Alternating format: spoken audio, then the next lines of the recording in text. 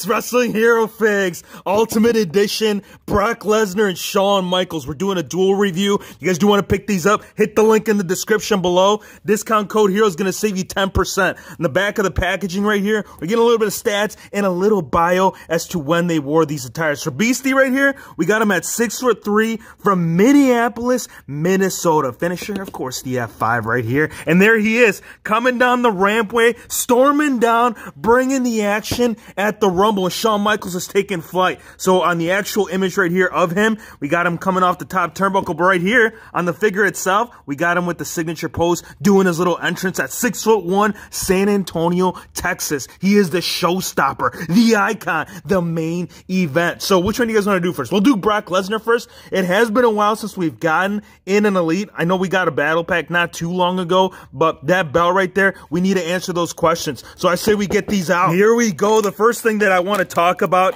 is this belt, the Universal Championship for Brock Lesnar. They've taken a little step back, but at the same time, a step forward. The step forward, obviously, is going to be the color of the strap. The darker red, it is more ideal to what we see on TV. This first initial release, it was a little bit too colorful for the people's liking. So what they did is they got that right. But the recent battle pack, here's the side plates. This is what I had in mind.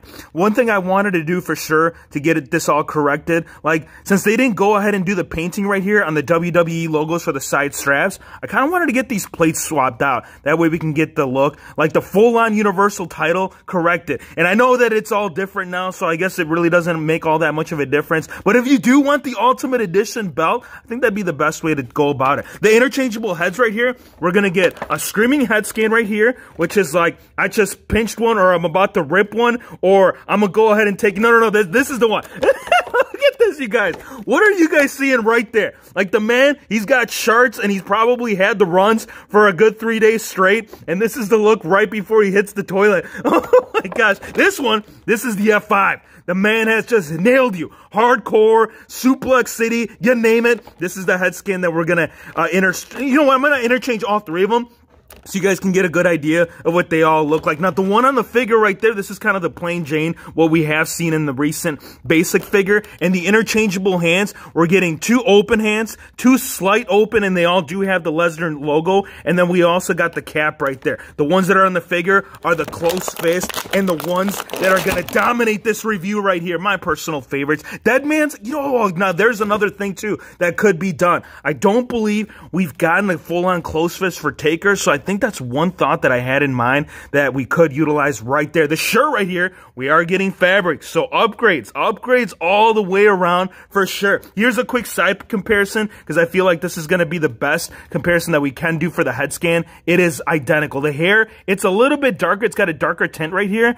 But this one, yeah, it's like the exact same thing. I do believe they are all having the true FX. And it's a little bit harder to tell when it comes to Brock Lesnar. So if you were curious, like, what are they doing with that? How come they're not taking that? I think they did. It's just hard to distinguish one from the other. Interchanging the parts, fairly simple. You pop that off. Here's the sharp one.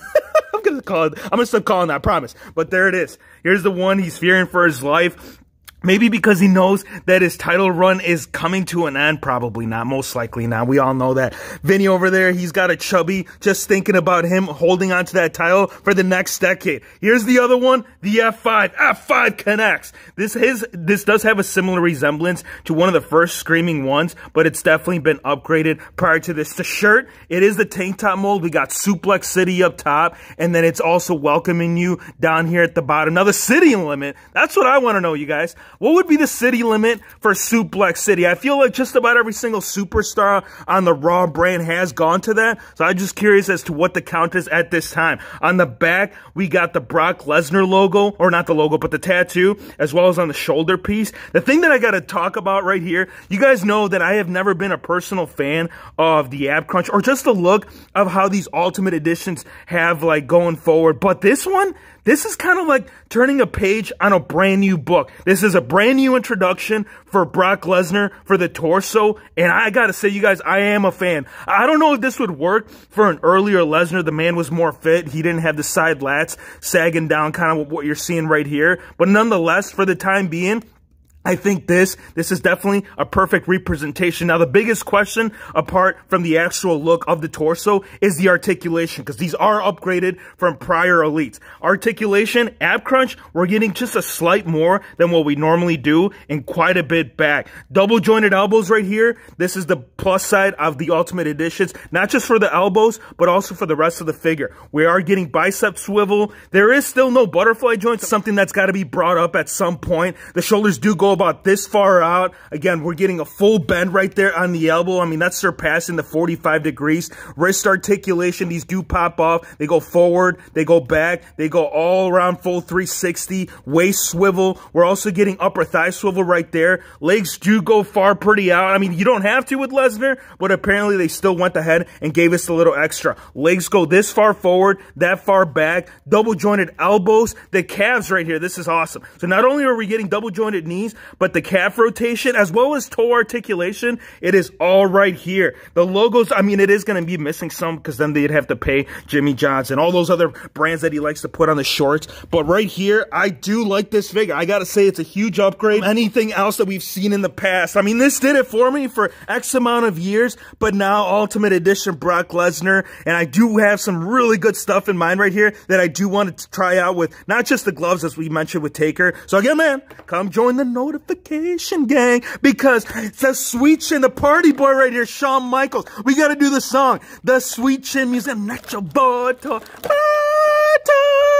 You know I would not miss the opportunity to have the assless chaps right here in the video and have the song with it. I'm assuming this is the front and then this is the back. Hero Fix, how can you tell? Because look at the cutouts right there. You guys see that? And we're going to put them on. This is a beautiful and a great thing to see here in this figure. Assless chaps, they've only been released in solid rubber form. Posability obviously limited, but now with these ones. The entrance vest, they still kept this rubber or plastic, but that's all right because this one, I mean, it is supposed to be like a hard texture. It's not supposed to have the flexibility. I mean, you could still get all that because of the cutouts right here on the arms, so you're not going to hinder any of the shoulder articulation or the ab crunch because it's all cut up right there. And this is this is a very, very nice looking piece. The front piece, I'm assuming this is the back, and then right here, it's the front. And the reason why I can tell is because right there, we got the little strap that you can undo it and redo it to slip it on. The chaps, a lot of detail. We're getting all the studs on the right side, on the left side, as well as the zipper coming all the way down. You can actually see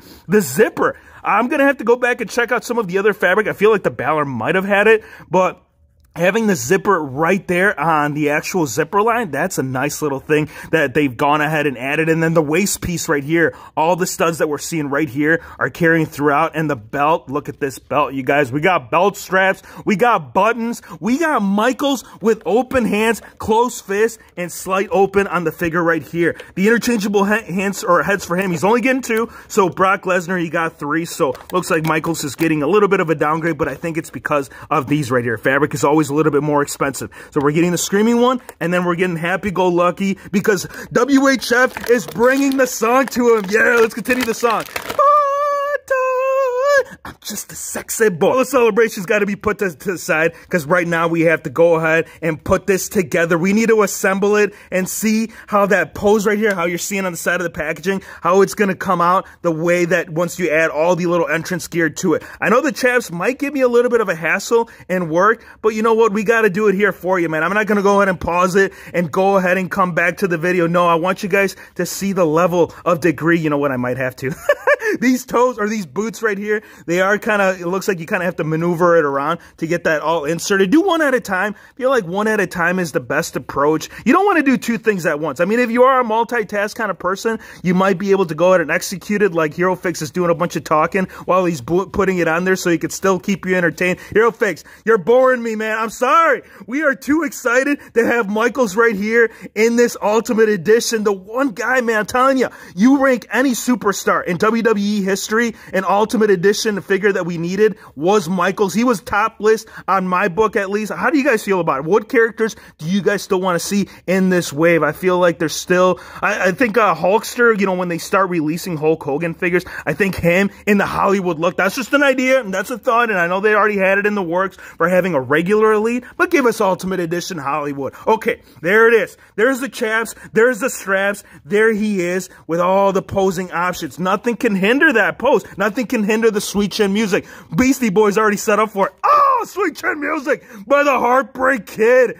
Dude, what's up? Look at this, you guys. This is awesome. I want to give you the other head scan.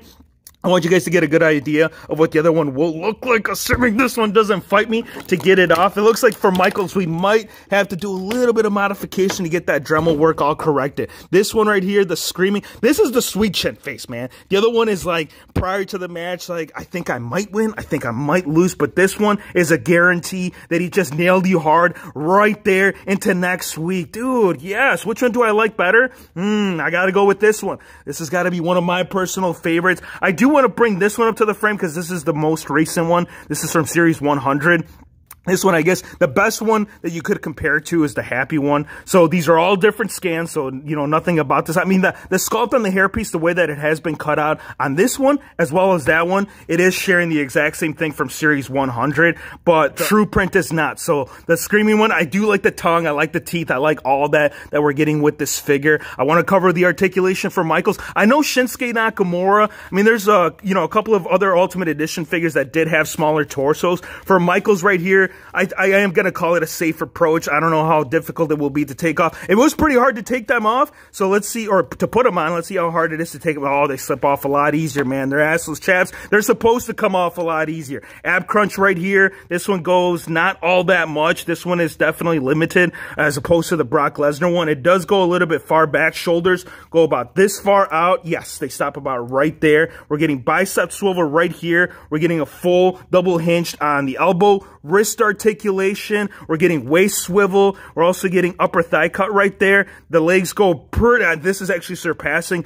of what Brock Lesnar was doing, and rightfully so. After all, he is the Heartbreak Kid, right? For the knees right here, we're getting double jointed knees. We're also getting the calf rotation right here, as well as ankle pivot and toe articulation. All right, so my overall thoughts on these, you guys. Here's the thing, all right? For Brock Lesnar, you guys know, man, these torsos, yeah, I prefer the regular Elite Wave when it comes to the look. Articulation as well, which, you know, these are always a drawback when it comes to the ab crunch. But I think for Brock Lesnar, I'm giving him a clear 10.2. He's actually surpassing the 10 marker, and that's because just the likeness on all three of the interchangeable hands. The belt was a slight downgrade, but I really can't take any notches away because we already got some plans and some ideas behind it. The fabric shirt, I think that's a pretty safe right there. I mean, that's a pretty good ranking. Lesnar, if you're not happy with that, man, you're going to have to take me to Suplex City. Shawn Michaels, I'm going to give him a solid 10, my friends, regardless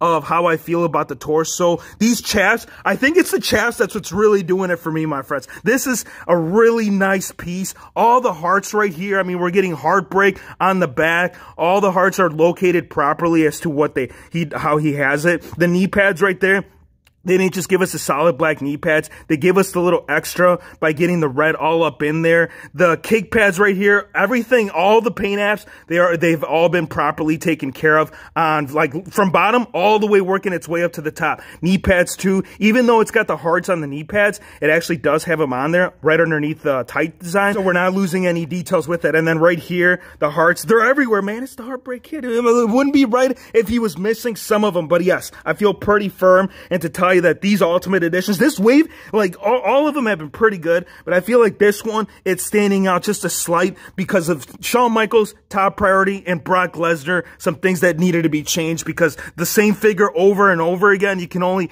I mean, yes, it's like almost the same like paint deco, but when it comes to the extras and all the options that you got with them, hey, that's a huge thumbs up. Matter of fact, that's 2 thumbs up. I want to thank you guys for watching.